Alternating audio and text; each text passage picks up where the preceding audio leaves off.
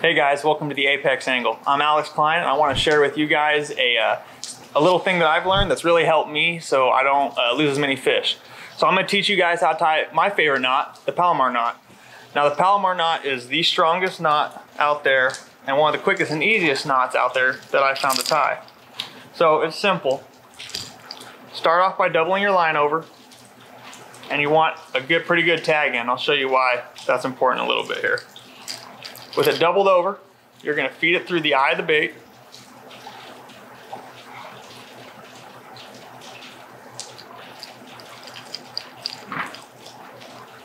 So it's like this.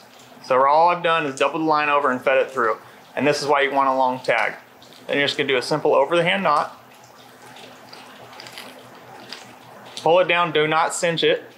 Take your tag in, wrap it around the bait.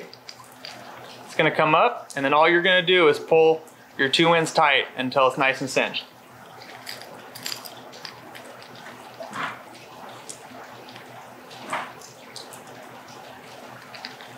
Just make sure your knot is dressed up and not hung up on anything.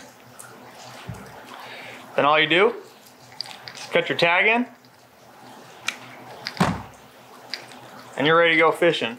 That is the strongest knot, and that will help you not break off as many fish.